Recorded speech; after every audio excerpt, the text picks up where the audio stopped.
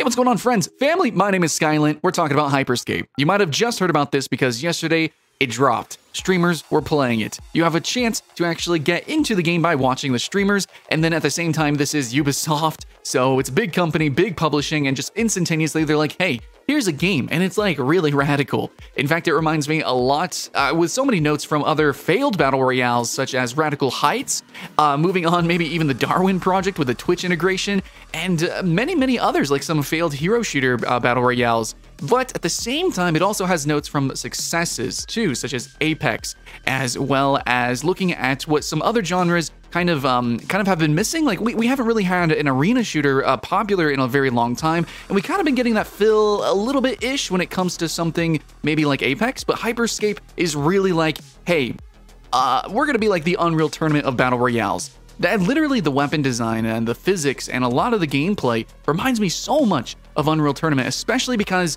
it's not mixed combat with vehicles and stuff like that, but you do have kind of slower, crawling, more indoors kind of combat, and then you're like on the rooftops, jumping around, flying around. You'll be doing like Matrix scenes where you're like going from building to building and stuff. It's pretty wild. Also, you're gonna have some special abilities too. Visibility. You got your jump pads. It is going to be a little bit, I think, the word hype. It's going to just have a lot of energy. And at the same time, another gimmick of the game is that it's all urban.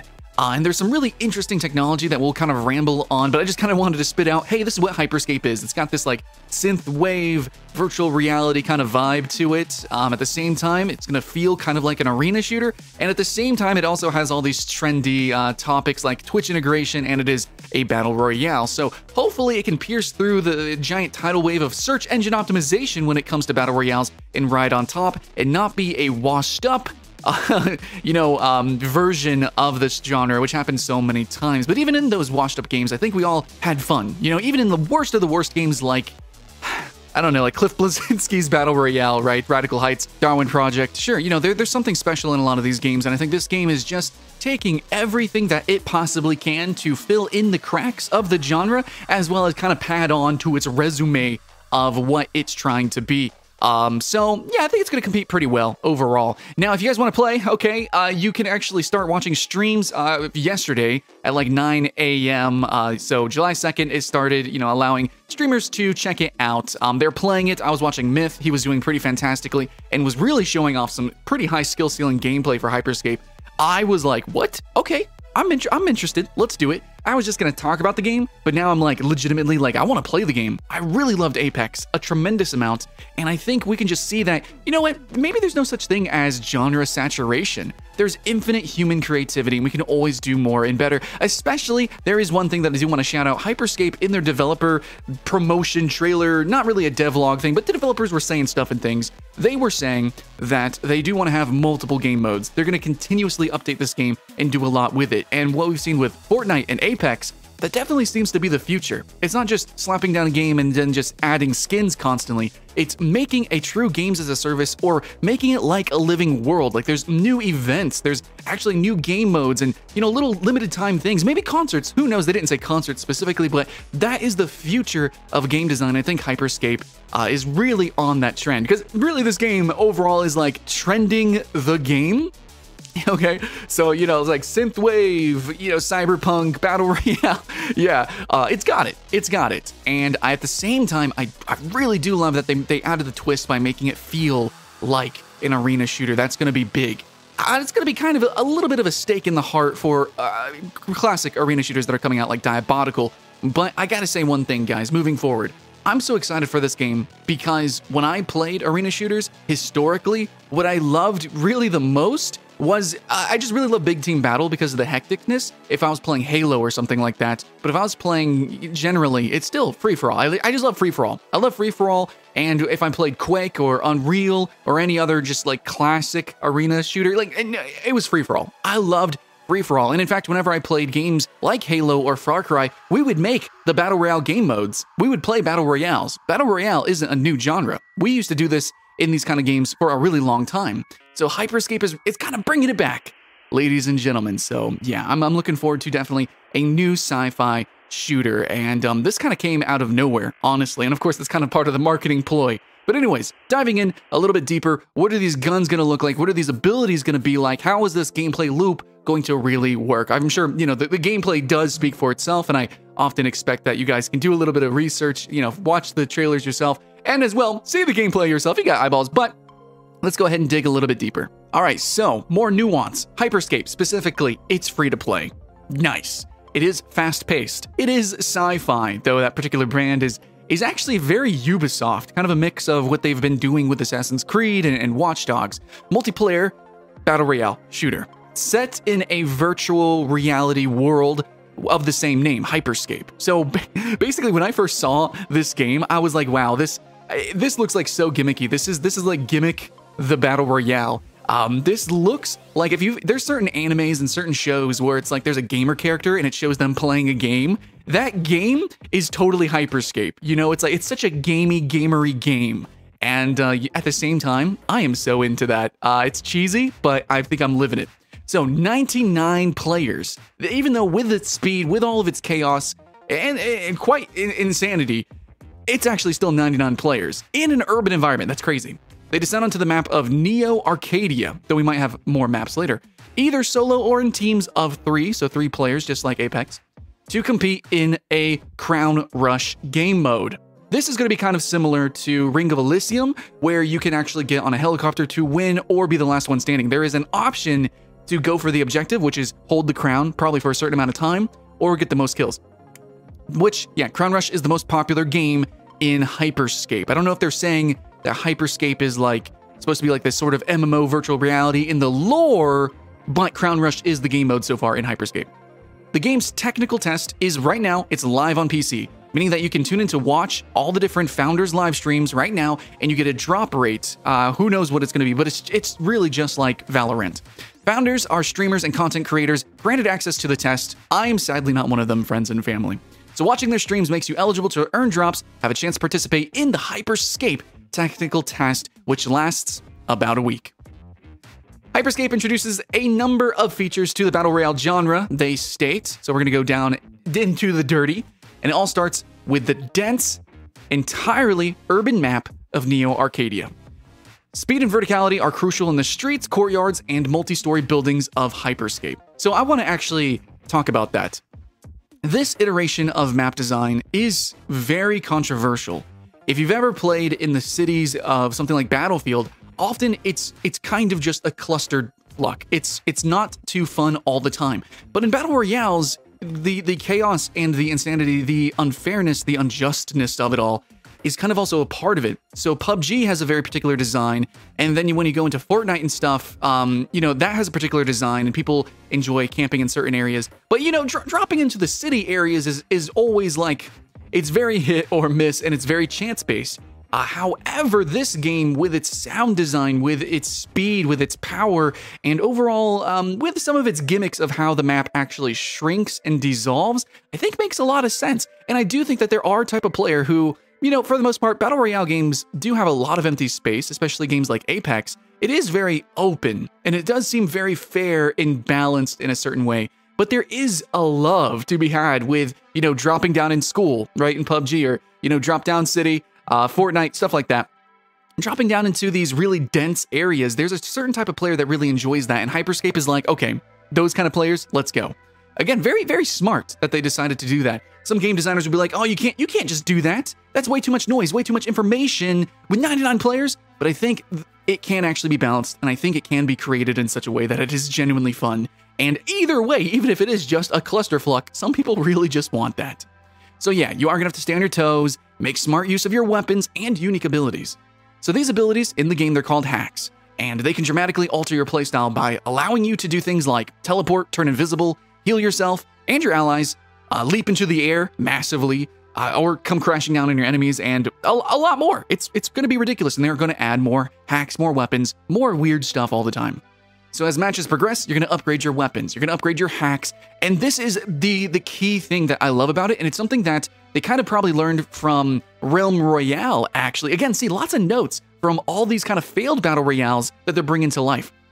And by picking up duplicate copies of weapons, you fuse them together to turn them into the more powerful iteration. So you find an SMG, find a second SMG, now you have a level 2, SMG, I believe up to 5 times. Yeah, so Realm Royale kind of did it where you were able to like cash in old stuff for currency and then transform things and get better and better. That way it kind of evened out the randomness while still allowing you to have that card draw mechanic. It's almost like mulligans in a way. So this allows you to be, just allows you to be better more often and more ready for most situations, while again, still having that element of randomness and looting and searching and fighting. In hyperspace, death is not the end of the game, actually. Players who are eliminated become echoes. So I saw Myth do this and I was like, what? This is weird. But actually, I think I'm totally hyped with it. Let's get broken here. This whole game's about just being broken and OP. Let's do it. So basically, active participants who can still move. You can move. You're a ghost. You can move through the map and you can actually find enemies. You become a scout.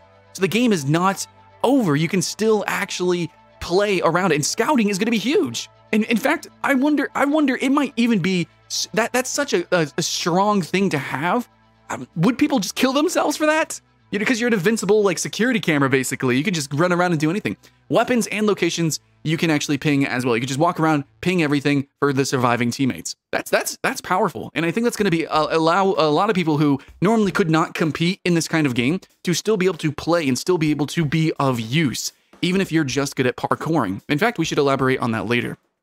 Anyways, eliminating enemy players does create a restore point at the location they went down. So if you kill someone, and if you want to bring someone back, you can just go to that spot, restore them, or if somebody else died somewhere else and it wasn't used as a restore point, you can use that as well. So you basically, this game is probably going to go on for a really long time. If it's teams of 3 and it's 99 players and everyone is like ghosts and pinpointing people and people are dying more often or more regularly, possibly, but at the same time, they're being restored regularly. Man, I don't know how that is going to balance out in the end, but it is something very exciting. I mean, reviving players in a Battle Royale is something very dubious, but it worked fantastically in Apex, and I love the fact that this is so team-focused. Yeah, in a lot of games, in older Battle Royales, once you lose a teammate, you almost are guaranteed to lose. It reduces your chances of winning dramatically. So this sort of thing where it's like you win as a team or you lose as a team, that is way more fun, in my opinion. Of course, evening out, again, the absolute randomness. So, yeah, if you survive long enough to be one of the last squads standing, you'll enter what's known as the showdown phase. At this point, a crown spawns somewhere on the map, and players can win the match in one of 2 ways. Obviously, you eliminate all the other players. That's it. Or you can capture the crown. You gotta hold it for 45 seconds. In a Battle Royale, 45 seconds is long as balls, especially with this much intensity, this much action. You're not just camping, you know, you're not just building a fort around you. You're not just hiding in some corner of the map, you know, behind 3 trees or whatever in a couple bushes. Yeah, it's a city, but you're gonna be moving and running. It's gonna be like Trinity in the Matrix, you know. Oh my God, it's gonna be fun. I really think so. But keep that in mind when you're holding the crown. Your location, obviously, it's gonna be pinged to everyone. Everyone's gonna know it. Hey, that guy has the crown. We gotta kill that dude. We got 45 seconds. Let's go. So that's gonna create some mind games for sure. And of course, partnering with Twitch, all the the Twitch extension thing that man, that's gonna be something wild. Let's talk about that. So in other games, it's really unbalanced. It's really it's fun, but it's really just like a party game kind of thing. And Battle Royales totally can be party games. But HYPERSCAPE seems like it's really just more kind of a replacement of a random generator thing, like a weather effect of some sorts. So there's a new Twitch extension that you can have called Crowncast, and Crowncast allows viewers to impact matches in real time by voting on in-game events that affect all players, like turning on low gravity or giving everyone the ability to triple jump. Just completely break the game. Why not? And obviously very inspired by Hunger Games, which Hunger Games is a spectator sport. Makes sense. This game is, and if you watch the Dev Diary, whatever trailer thing promotion, it is very much like, hey, we're making a game entirely from the perspective of, well, people who are just watching, the viewers. Viewers can also earn game rewards by just watching too. So just another way to kind of fatten up those Twitch numbers, and streamers can invite viewers to party up with them all through the little app. That's actually really cool. I'm going to be taking use of that. Sometimes when I play games, like recently Guild Wars 2 is really weird trying to party up with you guys. Sometimes, you got to go into these lobbies or add as friends first, and you have to go through all these menus and bullshit, but it's really cool that, this kind of just works through this app and it's integrated in Twitch, and we can just play together. Awesome. Fantastic. Cool. Anyways, so what's going to really separate HYPERSCAPE from other games in the genre? It's going to be the feel. It's going to be the general feel. And it's going to be basically, I think, if Apex was kind of like a Titanfall, you know, Battle Royale, Fortnite obviously is its own beast of a game. PUBG is kind of like an Arma Battle Royale. There's certain kind of flavors and notes here and there for the different Battle Royales. This one is like Unreal Tournament. And you might say, well, that does kind of seem like Apex. And this game does have sliding. It is going to be very parkour oriented. It is going to be very vertical, but it's more like Apex, except like kind of on cocaine constantly all the time. It's hyped up Apex. And that could be good, that could be bad. And Apex itself is already a pretty freaking hype game. Don't get me wrong. This one's just a little bit extra and more. Just like, you know, Battlefield was actually pretty arcade, but Call of Duty was like, hold my Mountain Dew, bro, and my Doritos, here we go. So it's a little bit extra. Now, is it too much? I guess we'll find out in the end. You know, I'm not here to do a hardcore review or anything like this. Is just a preview. This is me just talking about it. But it is something that's very exciting to me as someone who just likes really bombastic stuff. This game actually, in many ways, reminds me of a few, I guess, arena shooter-inspired games, such as Lawbreakers, which was not a technical arena shooter, but had some similar vibes and feels. There's a lot of moments where it's going to feel just like Lawbreakers, and no other game felt like Lawbreakers, for better or worse, and that game failed for reasons. But again, I love that they're taking all these ideas, which were good ideas. There was some really cool concepts in a lot of these different games, and they're bringing it together in a genre that you would think was oversaturated, but actually, it wasn't. I think this game is going to find its place.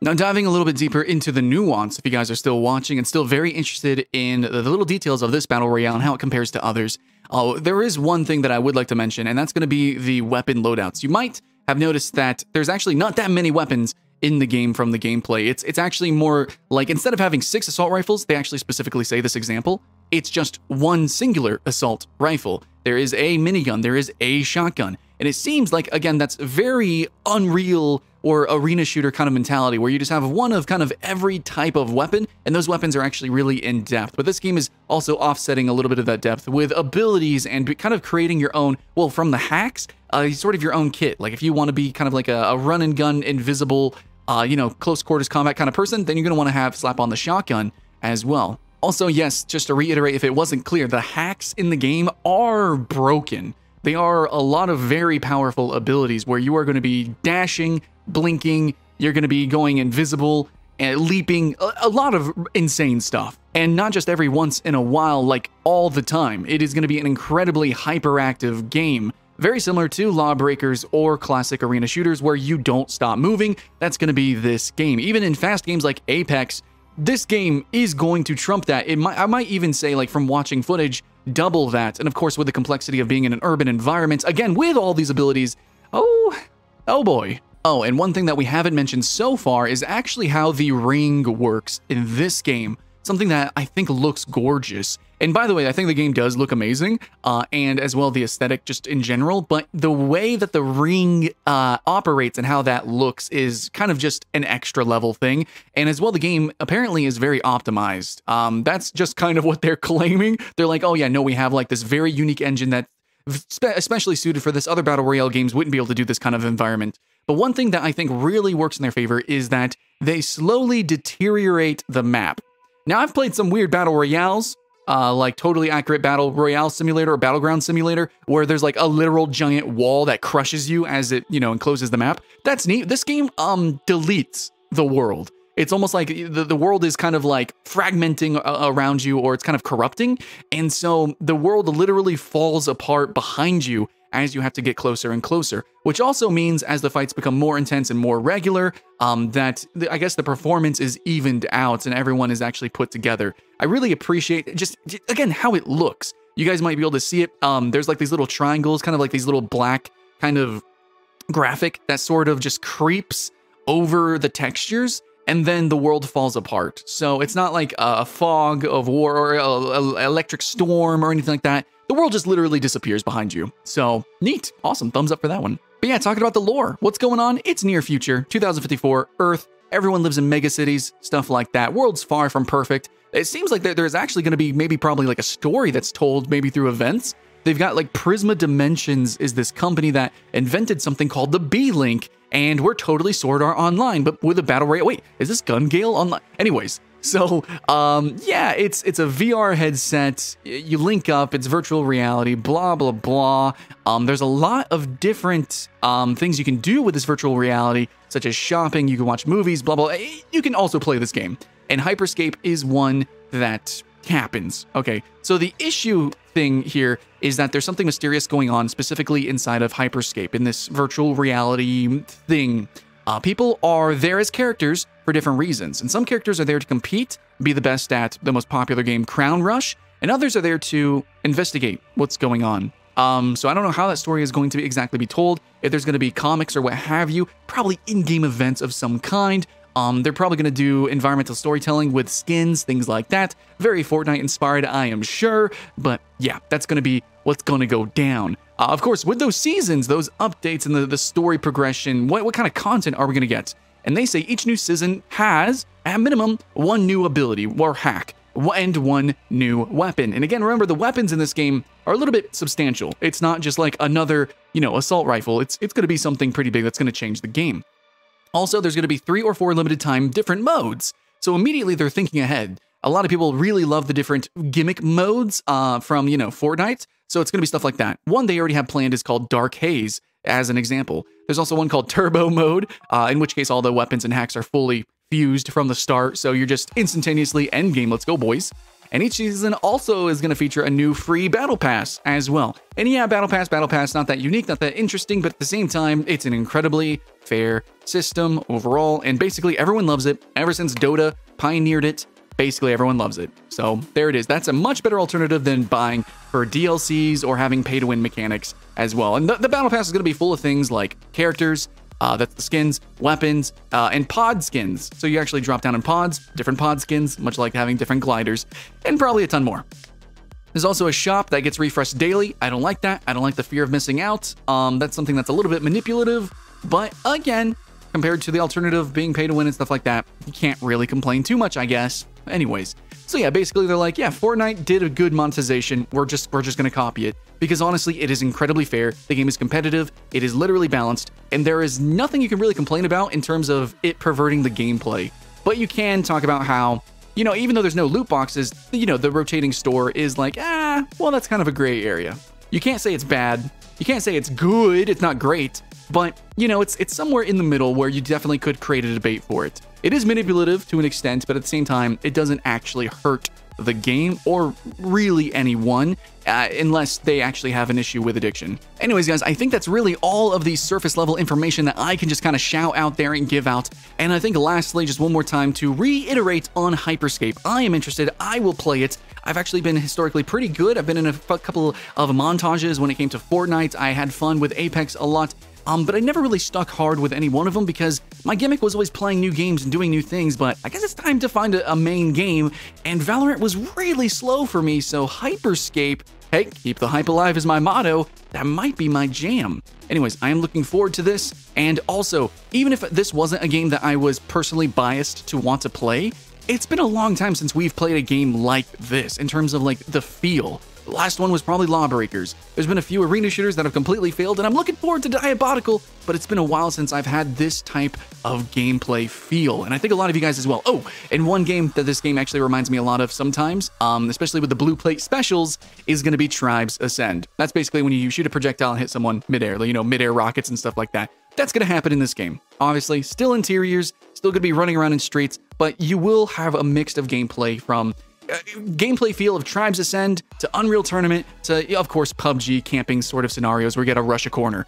I really think that's going to be very refreshing, and yeah, obviously I'm into the cyberpunk synthwave VR kind of aesthetic, much like you. It's very trendy, it's going to work well with search engine optimization, I'm sure. A lot of people, this is a very market-tested kind of game, but at the same time, dude, I think I'm totally a part of that market. So, what do you guys think in the comments below? Let me know, like, subscribe, all the cool YouTube stuff, and thanks so much for supporting me on Patreon. The donations help me spend time to actually play these games and go more in-depth with them, past the preview, of course. So, yeah, all I can ask is you keep the hype alive. My name is Skylent, and I will see you again next time.